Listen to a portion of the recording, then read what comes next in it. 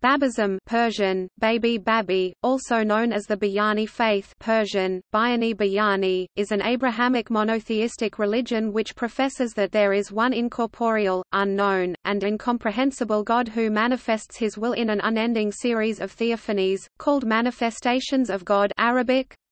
It has no more than a few thousand adherents according to current estimates, most of whom are concentrated in Iran. It was founded by Ali Muhammad Shirazi, who first assumed the title of Bab lit. Gate, from which the religion gets its name, out of the belief that he was the gate to the 12th Imam. However, throughout his ministry his titles and claims underwent much evolution as the Bab progressively outlined his teachings. Founded in 1844, Babism flourished in Persia until 1852, then lingered on in exile in the Ottoman Empire, especially Cyprus, as well as underground. An anomaly amongst Islamic messianic movements, the Babi movement signaled a break with Islam, beginning a new religious system with its own unique laws, teachings, and practices. While Babism was violently opposed by both clerical and government establishments, it led to the founding of the Bahari faith, whose followers consider the religion founded by the Bab as a predecessor to their own. Bahari sources maintain that the remains of the Bab were clandestinely rescued by a handful of Babis and then hidden. Over time the remains were secretly transported according to the instructions of Baha'u'llah and then Abdul Baha by way of Isfahan, Kermanshah, Baghdad, Damascus, Beirut, and then by sea to Acre on the plain below Mount Carmel in 1899. On March 21, 1909, the remains were interred in a special tomb, the Shrine of the Bab, erected for this purpose by Abdul Baha, on Mount Carmel in present-day Haifa, Israel. See photo in the "After the Execution" section below.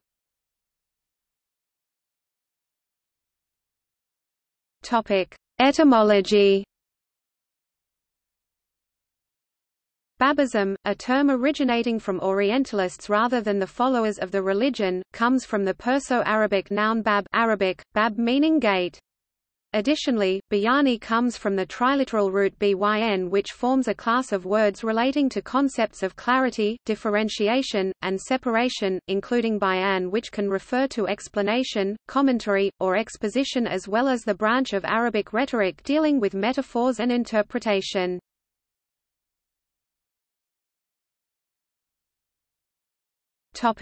Beliefs and teachings.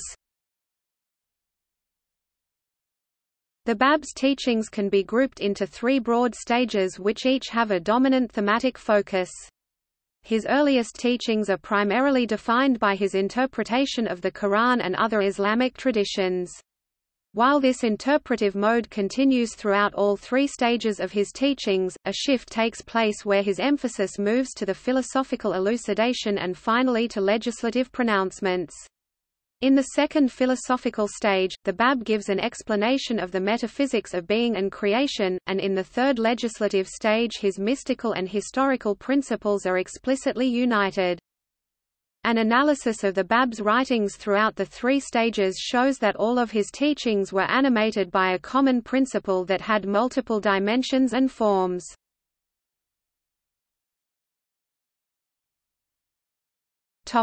Hidden Imam. In 12 Ashir Islamic belief there were 12 Imams, the last of which, known as Imam Mahdi, who communicated with his followers only through certain representatives. According to the Twelve's belief, after the last of these representatives died, the Imam Mahdi went into a state of occultation. While still alive, he was no longer accessible to his believers.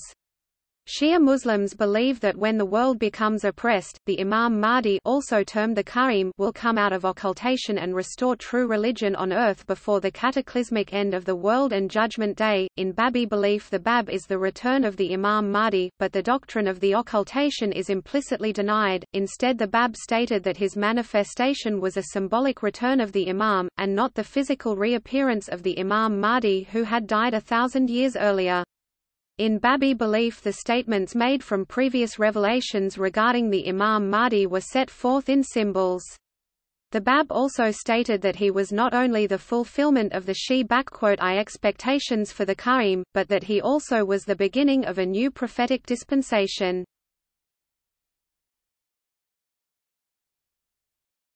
Topic: Resurrection, Judgment Day and cyclical revelation. The Bab taught that his revelation was beginning an apocalyptic process that was bringing the Islamic dispensation to its cyclical end, and starting a new dispensation. He taught that the terms, "resurrection", "judgment day", "paradise", and "hell", used in Shia prophecies for the end times are symbolic. He stated that, "resurrection" means that the appearance of a new revelation, and that raising of the dead means the spiritual awakening of those who have stepped away from true religion. He further stated that, "Judgment Day" refers to when a new manifestation of God comes, and the acceptance or rejection of those on the earth. Thus the Bab taught that with his revelation the end times ended and the age of resurrection had started, and that the end times were symbolic as the end of the past prophetic cycle. In the Persian Bayan, the Bab wrote that religious dispensations come in cycles, as the seasons, to renew pure religion for humanity. This notion of continuity anticipated future prophetic revelations after the Bab. Topic: Him whom God shall make manifest. While the Bab claimed a station of revelation, he also claimed no finality for his revelation. One of the core Babi teachings is the Great Promised One, whom the Bab termed He whom God shall make manifest, promised in the sacred writings of previous religions would soon establish the kingdom of God on the earth. In the books written by the Bab he constantly entreats his believers to follow He whom God shall make manifest when he arrives and not behave like the Muslims who have not accepted his own revelation.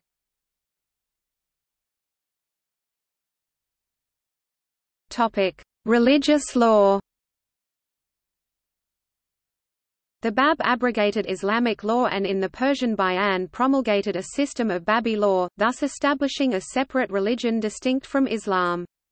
Some of the new laws included changing the direction of the Qibla to the Bab's house in Shiraz, Iran, and changing the calendar to a solar calendar of 19 months and 19 days, which became the basis of the Bahari calendar, and prescribing the last month as a month of fasting. The Bab also created a large number of rituals and rites.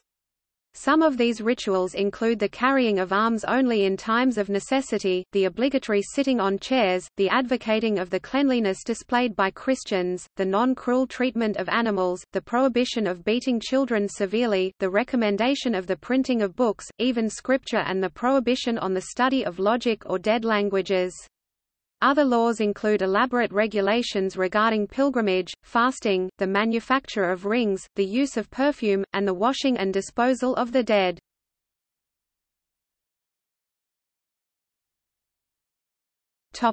History.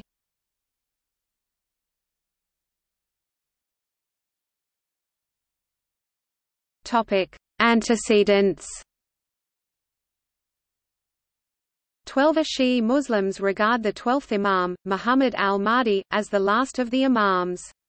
They contend that Muhammad al-Mahdi went into the occultation in 874 CE, at which time communication between the Imam and the Muslim community could only be performed through mediators called Babs, gates, or Naibs, representatives. In 940, the fourth Naib claimed that Imam Muhammad al-Mahdi had gone into an indefinite grand occultation, and that he would cease to communicate with the people. According to Twelver belief, the hidden Imam is alive in the world, but in concealment from his enemies, and that he would only emerge shortly before the Last Judgment. At that time, acting as al-Qaim, he who will arise, a messianic figure also known as the Mahdi, he who is rightly guided. The hidden Imam would start a holy war against evil, would defeat the unbelievers, and would start a reign of justice. In 1830s Qajar Persia, Saeed Kazim Rashti was the leader of the Shaykhis, a sect of Twelvers. The Shaykhis were a group expecting the imminent appearance of al-Qaim. At the time of Kazim's death in 1843, he had counseled his followers to leave their homes to seek the Lord of the Age whose advent would soon break on the world.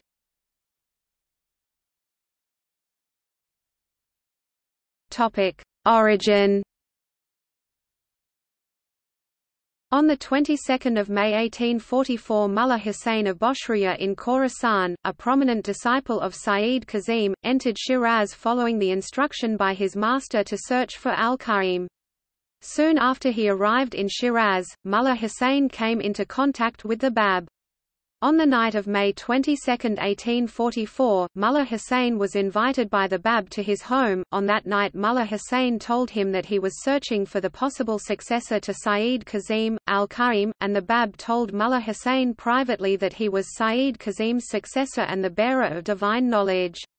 Through the night of the 22nd to dawn of the 23rd, Mullah Hussein became the first to accept the Bab's claims as the gateway to truth and the initiator of a new prophetic cycle. The Bab had replied in a satisfactory way to all of Mullah Hussein's questions and had written in his presence, with extreme rapidity, a long commentary on the Surah of Yusuf, which has come to be known as the Qayyumu el-Azma and is often considered the Bab's first revealed work, though he had before then composed a commentary on Surat al-Fatiha and Surat al-Baqarah. This night and the following day are observed in the Bahari faith as a holy day since then. After Mullah Hussein accepted the Bab's claim, the Bab ordered him to wait until 17 others had independently recognized the station of the Bab before they could begin teaching others about the new revelation. Within 5 months, 17 other disciples of Sayyid Kazim had independently recognized the Bab as a manifestation of God. Among them was one woman, Zaran Taj Barahani, a poet, who later received the name of Tahiri, the Pure.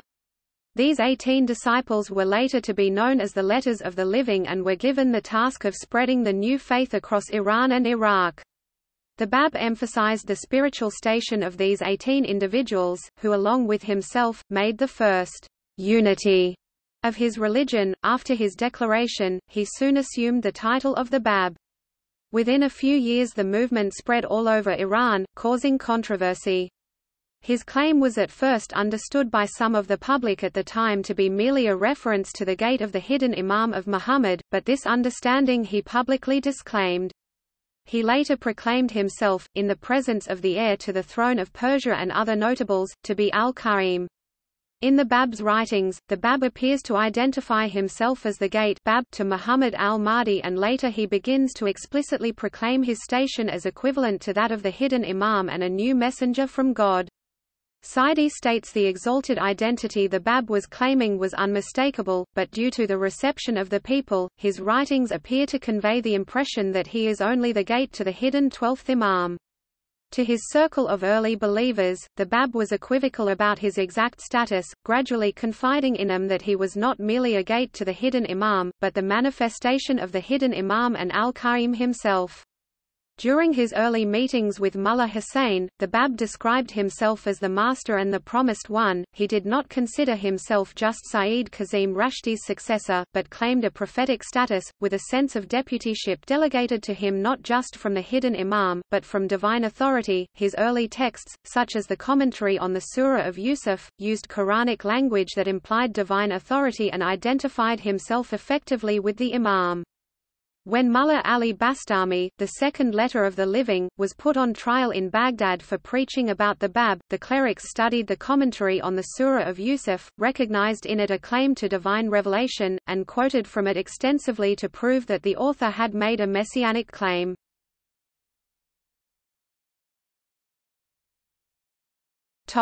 Spread. The Bab's message was disseminated by the Letters of the Living through Iran and southern Iraq. One of these initial activities were communicated to the West starting January 8, 1845 as an exchange of diplomatic reports concerning the fate of Mullah Ali Bastami, the second letter. These were exchanges between Sir Henry Rawlinson, 1st Baronet who wrote first to Stratford Canning, 1st Viscount Stratford de Redcliffe. Follow-ups continued until in 1846 he was sentenced by the Ottomans to serve in the naval shipyards at hard labor—the Ottoman ruler refusing to banish him as it would be difficult to control his activities and prevent him spreading his false ideas. Qudus and other early followers then were sent on to Shiraz to begin public presentations of the new religion. Indeed, various activities the Bab initiated were devolved to various letters of the living, like preaching activities and answering questions from the community. In particular, as these first public activities multiplied, opposition by the Islamic clergy arose and prompted the governor of Shiraz to order the Bab's arrest. The Bab, upon hearing of the arrest order, left Bushehr for Shiraz in June 1845 and presented himself to the authorities. This series of events become the first public account of the new religion in the West when they were published November 1, 1845 in the Times. The story was also carried from November 15 by the Literary Gazette, which was subsequently echoed widely. The Bab was placed under house arrest at the home of his uncle, and was restricted in his personal activities, until a cholera epidemic broke out in the city in September 1846. The Bab was released and departed for Isfahan. There, many came to see him at the house of the Imam Jumi, head of the local clergy, who became sympathetic. After an informal gathering where the Bab debated the local clergy and displayed his speed in producing instantaneous verses, his popularity soared. After the death of the governor of Isfahan, Manocher Khan Gorgi, an Iranian Georgian, who had become his supporter, pressure from the clergy of the province led to the Shah, Muhammad Shah Qajar, ordering the Bab to Tehran in January, 1847. After spending several months in a camp outside Tehran, and before the Bab could meet the Shah, the Prime Minister sent the Bab to Tabriz in the northwestern corner of the country, and later Makku and Cherik, where he was confined. During his confinement, he was said to have impressed his jailers with his patience and dignity. Communication between the Bab and his followers was not completely severed but was quite difficult, and more responsibilities were devolved to the letters as he was not able to elucidate his teachings to the public. With Babi teachings now mostly spread by his followers, they faced increasing persecution themselves. The role played by Tahiri in Kabul was particularly significant. She began an effort of innovation in religion based on her station as a letter of the living and the incarnation of Fatima. In his early teachings, the Bab emphasized observing Sharia and extraordinary acts of piety. However, his claim of being the Bab, i.e. the authority direct from God, was in conflict with this more conservative position of supporting Sharia. Tahiri innovated an advance in the understanding of the priority of the Bab's station above that of Islamic Sharia by wedding the concept of the Bab's overriding religious authority with ideas originating in Shaykhism pointing to an age after outward conformity. She seems to have made this connection circa 1260–1846, even before the Bab himself. The matter was taken up by the community at large at the Conference of Baydasht. This conference was one of the most important events of the Babi movement when in 1848 its split from Islam and Islamic law was made clear. Three key individuals who attended the conference were Baha'u'llah, Qudus, and Tahiri. Tahiri, during the conference, was able to persuade many of the others about the Babi split with Islam based on the station of the Bab and an age after outward conformity.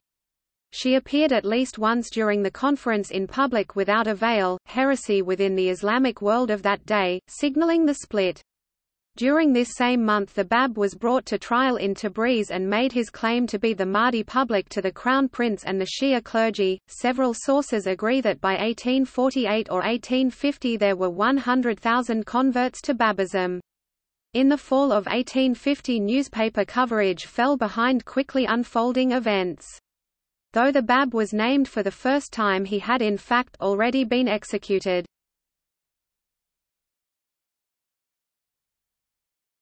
Topic: Uprisings and massacres. By 1848 the increased fervor of the Babis and the clerical opposition had led to a number of confrontations between the Babis and their government and clerical establishment. After the death of Muhammad Shah Qajar, the Shah of Iran, a series of armed struggles and uprisings broke out in the country, including at Tabarsi. These confrontations all resulted in Babi massacres. Bahá'í authors give an estimate of 20,000 Babis killed from 1844 to present, with most of the deaths occurring during the first 20 years.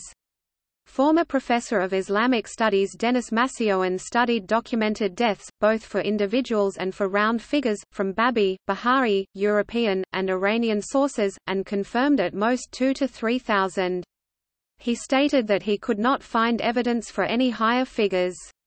Supporters of the Babis paint their struggle as basically defensive in nature. Shi'i writers on the other hand point to this period as proof of the subversive nature of Babism. Massioan has pointed out that the Babis did arm themselves, upon the Bab's instructions, and originally intended an uprising, but that their eventual clashes with state forces were defensive, and not considered an offensive jihad.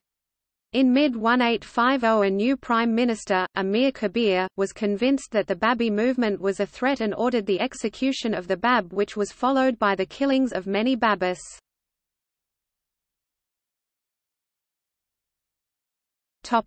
Fort Tabarsi. Of the conflicts between the Babis and the establishment, the first and best known took place in Mazandaran at the remote shrine of Sheikh Tabarsi, about 22 kilometers southeast of Barfarash, modern Babal.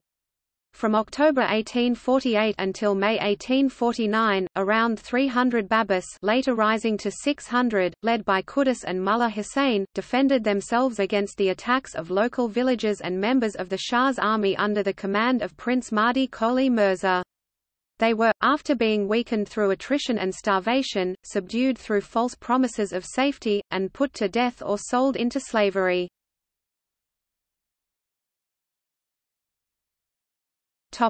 Zanjan upheaval. The revolt at the fortress of Ali Mardan Khan in Zanjan in northwest Iran was by far the most violent of all the conflicts. It was headed by Mullah Muhammad Ali Zanjani, called Hujat, and also lasted 7 or 8 months, May 1850 to January 1851. The Babi community in the city had swelled to around 3,000 after the conversion of one of the town's religious leaders to the Babi movement. The conflict was preceded by years of growing tension between the leading Islamic clergy and the new rising Babi leadership. The city governor ordered that the city be divided into 2 sectors, with hostilities starting soon thereafter. The Babis faced resistance against a large number of regular troops, and led to the death of several thousand Babis. After Hujat was killed, and the Babi numbers being greatly reduced, the Babis surrendered in January 1851 and were massacred by the army.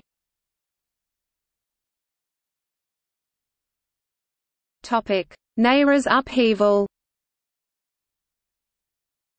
Meanwhile, a serious but less protracted struggle was waged against the government at Nayriz in Fars by Yahya Vahid Darabi of Nayriz. Vahid had converted around 1,500 people in the community and had thus caused tensions with the authorities, which led to an armed struggle in a nearby fort. The Babis resisted attacks by the town's governor as well as further reinforcements. After being given a truce offer on 17 June 1850, Vahid told his followers to give up their positions, which led to Vahid and the Babis being killed. The Babi section of the town was also plundered, and the property of the remaining Babis seized. Later, in March 1853, the governor of the city was killed by the Babis. These further events led to a second armed conflict near the city where the Babis once again resisted troop attacks until November 1853, when a massacre of Babis happened, with their women being enslaved.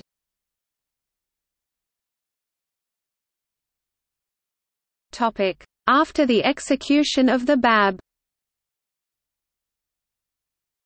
The revolts in Zanjan and Nayriz were in progress when in 1850 the Bab, with one of his disciples, was brought from his prison at Cherik to Tabriz and publicly shot in front of the citadel. The body, after being exposed for some days, was recovered by the Babis and conveyed to a shrine near Tehran, whence it was ultimately removed to Haifa, where it is now enshrined. Most Western scholars who reviewed the faith of the Bab after 1860 saw it as a way of letting in Western and Christian ideals into a closed and rigid Muslim system, and giving the Bab himself sometimes less or more credit for being authentic in the process. However, some went further. In 1866, British diplomat Robert Grant Watson, b. 8 February 1834, d. 28 October 1892 published a history of the first 58 years of the 19th century of Persia and would serve in several diplomatic capacities. Watson summarizes the impact of the Bab in Persia. Babism, though at present a prescribed religion in Persia, is far from being extinct, or even declining, and the Bab may yet contest with Muhammad the privilege of being regarded as the real prophet of the faithful. Babism in its infancy was the cause of a greater sensation than that even which was produced by the teaching of Jesus, if we may judge from the account of Josephus of the first days of Christianity. Latter commentators also noted these kinds of views. Ernest Renan, Stephen Greenleaf Bulfinch, son of Charles Bulfinch, and others. For the next 2 years comparatively little was heard of the Babis. The Babis became polarized, with one group speaking of violent retribution against Nasir al-Din Shah Qajar, while the other, under the leadership of Baha'u'llah, looked to rebuild relationships with the government and advance the Babi cause by persuasion and the example of virtuous living. The militant group of Babis was between 30 and 70 persons, only a small number of the total Babi population of perhaps 100,000. Their meetings appear to have come under the control of a Hussein Jan, an emotive and magnetic figure who obtained a high degree of personal devotion to himself from the group. Meanwhile Tahiri and Baha'u'llah, visible leaders of the community previously, were removed from the scene, Tahiri by arrest and in the case of Baha'u'llah an invitation to go on pilgrimage to Karbala.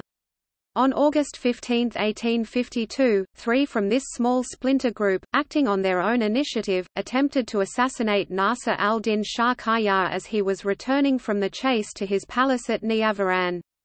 Notwithstanding the assassins' claim that they were working alone, the entire Babi community was blamed, and a slaughter of several thousand Babis followed, starting on 31 August 1852 with some 30 Babis, including Tahiri. Dr. Jakob Eduard Pollack, then the Shah's physician, was an eye-witness to her execution. Baha'u'llah surrendered himself and he along with a few others were imprisoned in the Sayachal Black Pit, an underground dungeon in Tehran. Meanwhile echoes of the newspaper coverage of the violence continued into 1853.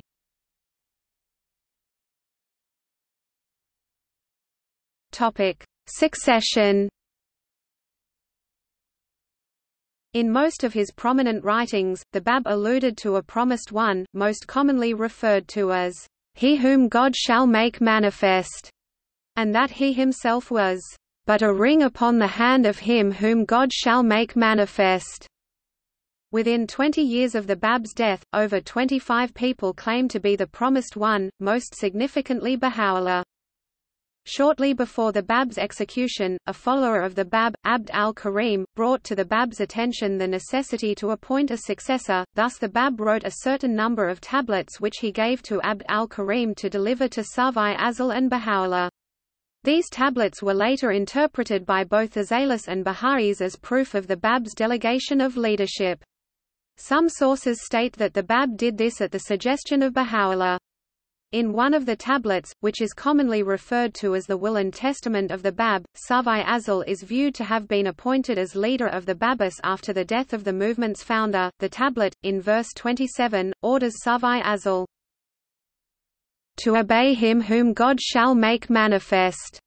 At the time of the apparent appointment Savi Azal was still a teenager, had never demonstrated leadership in the Babi movement, and was still living in the house of his older brother, Baha'u'llah.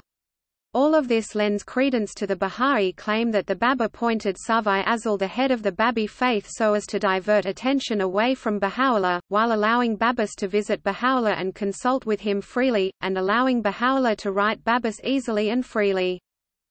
Savi Azal's leadership was controversial. He generally absented himself from the Babi community, spending his time in Baghdad in hiding and disguise, and even went so far as to publicly disavow allegiance to the Bab on several occasions.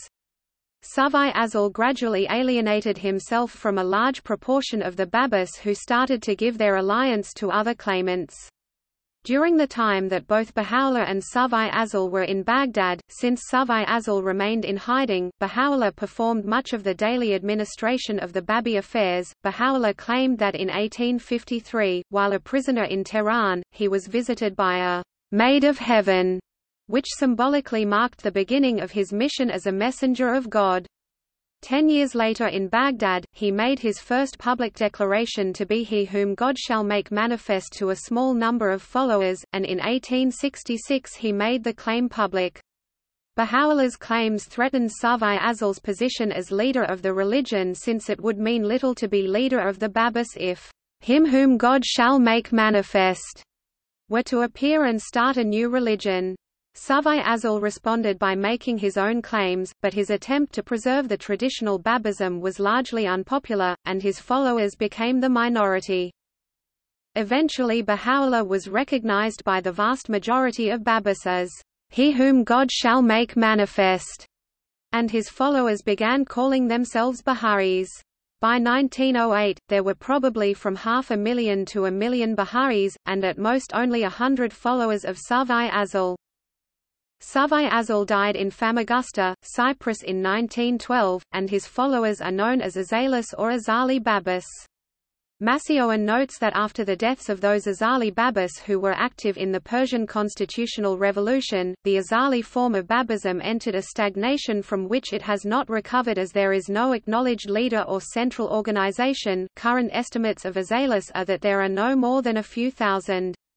The World Religion Database estimated 7.3 million Bahá'ís in 2010 and stated, "The Bahá'í faith is the only religion to have grown faster in every United Nations region over the past 100 years than the general population." Bahá'í was thus the fastest growing religion between 1910 and 2010, growing at least twice as fast as the population of almost every UN region.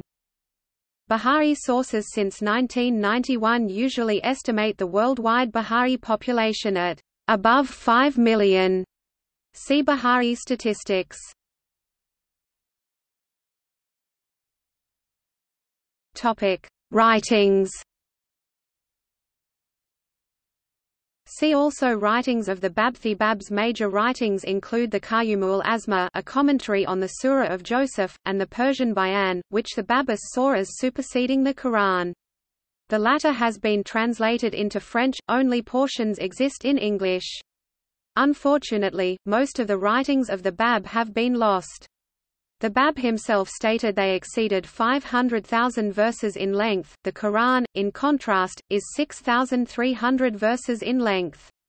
If one assumes 25 verses per page, that would equal 20,000 pages of text.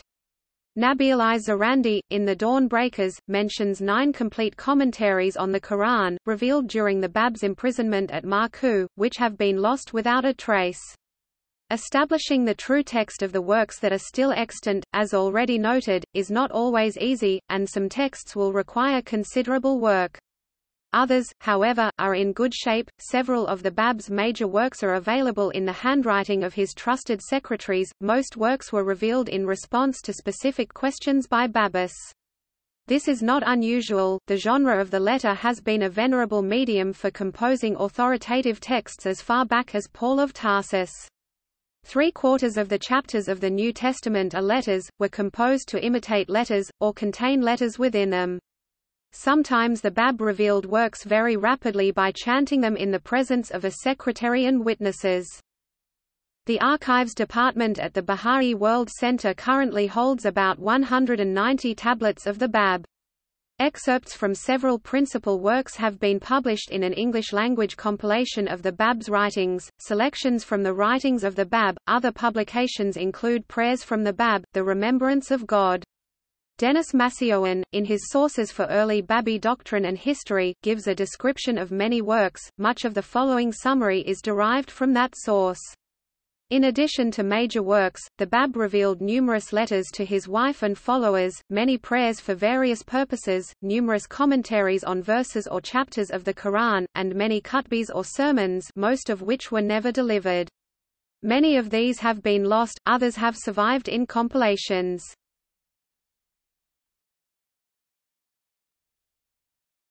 Topic: Criticism. Denis Massioan, a former member of the Bahá'í faith and now a critic, considers Babi law as a mishmash of rules and regulations that at times are little more than mere whimsy, revolving around some of the Bab's own obsessions about cleanliness, polite behavior, and elegance. It is a sharia, but not in any practical sense. Certainly, it does not seem to be going anywhere.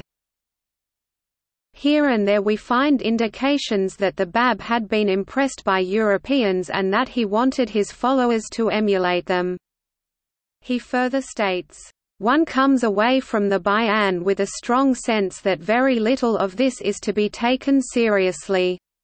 It is a form of a game, never actually intended to be put into practice, much in the same way that whole sections of the Bab's later books don't, in fact, mean anything very much, but are elaborate exercises in interesting things you can do with Arabic roots.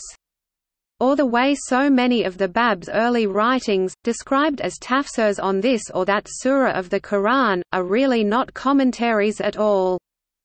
He further criticizes the Babi laws stating, "The average Babi could hardly hope to afford the 3 diamonds, 4 yellow rubies, 6 emeralds, and 6 red rubies that he was expected to give to the Babi Messiah, let alone find time to observe all the rules and regulations laid down in the book. For all that, the Babi Sharia made an impact." Nader Saidi states that the severe laws of the Bayan were never meant to be put in practice, because their implementation depended on the appearance of He whom God shall make manifest, while at the same time all of the laws would be abrogated unless the Promised One would reaffirm them. Saidi concludes that these can then only have a strategic and symbolic meaning, and were meant to break through traditions and to focus the Bab's followers on obedience to He whom God shall make manifest.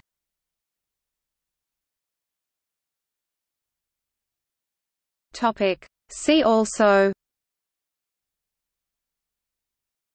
Bábism portal, Azalis, Bahari faith, Persian Bayan. Selections from the writings of the Bab.